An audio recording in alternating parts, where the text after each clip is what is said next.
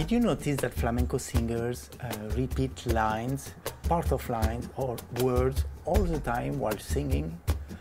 But can they repeat what they want, when they want, as they want, or are there some rules, instructions?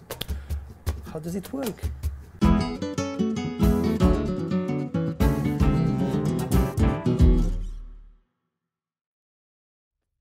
Hi, this is Guillermo for FlamencoMAPS. Welcome to my channel.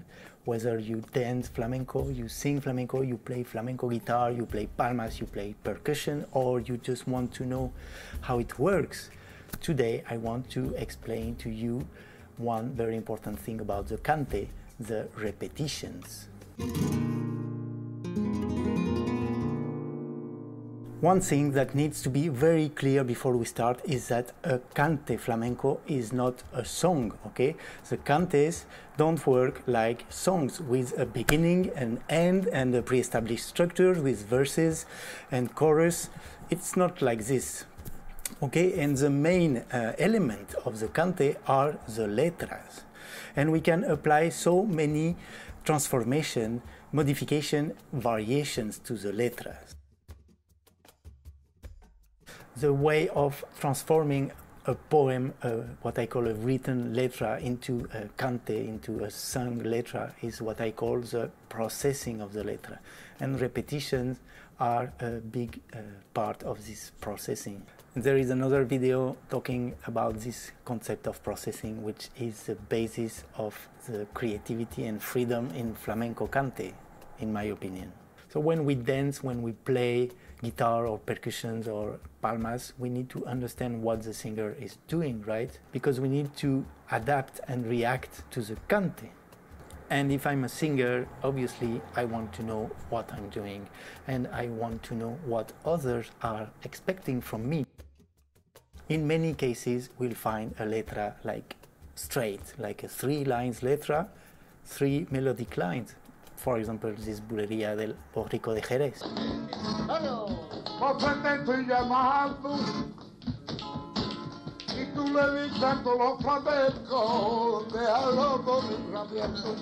But sometimes we have repetitions of one part of the letra or more. Let's hear this same letra por Bulería by the same singer, El Borrico de Jerez, with one repetition. Estoy llamando, que estoy llamando, y tú le dices a la gente, déjalo morir rabiando. I differentiate 3 types of repetitions: stylistic repetitions, structural repetitions, and interpretive repetitions. I call stylistic repetitions the repetitions that are imposed by a style or a palo. If we don't respect these repetitions, we are out of the style. For example, a letra de Alegría de Cádiz, a written letra, is 4 octosyllabic lines, 4 lines of 8 syllables. Like this very common, famous one. A Cádiz no le llaman Cádiz, que le llaman relicario, porque tenemos por patrona a la Virgen del Rosario. To be sung, to become a traditional standard letra de alegría, we need to repeat the second line and put it in first position. Repeat before. I call this ante-repeating.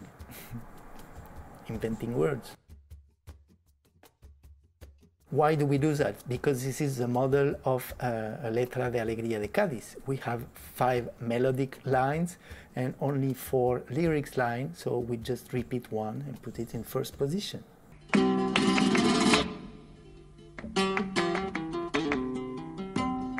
Hay que le llaman relicario, si a Cádiz no le llaman Cádiz. Hay que le llaman relicario, porque tenemos por patrona Cádiz, ciudad de Rosario.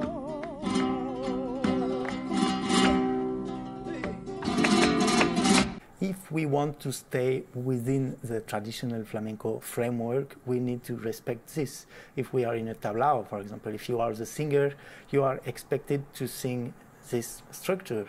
If you are a dancer, you will expect this structure from the singer. It doesn't mean that you can't break the rule.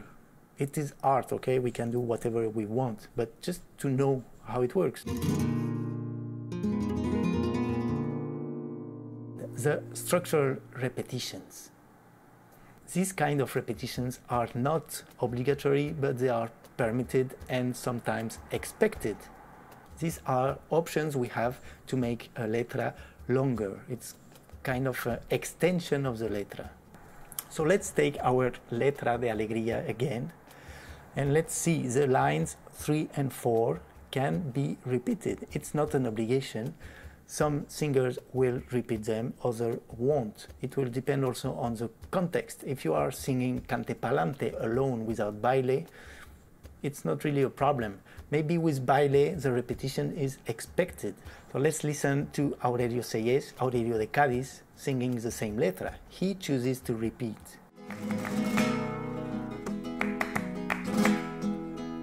¿Qué le llaman relicario? Acá no le llaman caí.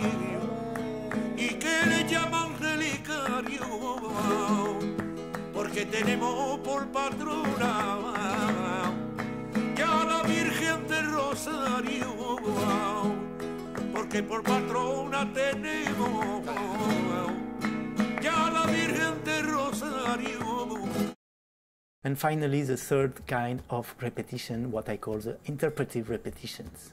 These are the freest because they are not dictated by any structure, by any style, only by interpretation.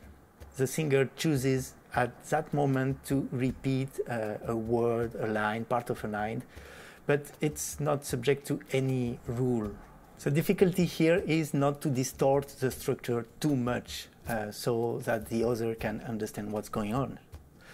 And a good way is to pay attention to the lyrics, because we are still at the same point of the letra, because it is still the same meaning that is developing. That's why it's good to understand Spanish, at least a little bit. So now let's see an example of these interpretive repetitions with La Niña de los Peines singing a very famous estribillo por Bulería de Cádiz. Y con el caray, que caray, que fiesta más grande van a hacer caer, que la hambre y la fama se tío y que mire usted qué gracia tiene este país.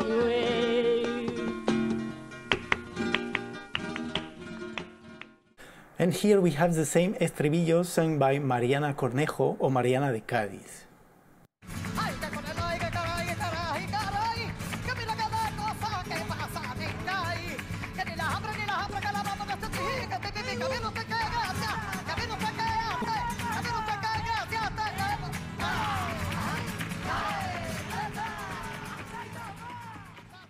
Here we can clearly see the difference with La Niña de los Peines, right? Because Mariana is interpreting in a different way. She's repeating words, she's repeating lines, she's changing things, she's adding el que, this small word in Spanish. Just, it doesn't mean anything there, but it gives more rhythm. And she's also cutting the end of the last line because she starts dancing at that moment. And that's the thing, the last thing I want to tell you. When we have repetitions, many times we also have modifications, variations. We repeat, yes, but we also change a bit. We change a word, we change the order of the word, we add a diminutive or we add more words, we recreate a sentence with the same meaning. And sometimes it can be confusing because we can think that we switch to another line or another part of the letra. But no, actually it's just a varied repetition. Possibilities here are endless. The limits are just our creativity. That's it for today. I hope it could help to clarify a bit the Cante Flamenco.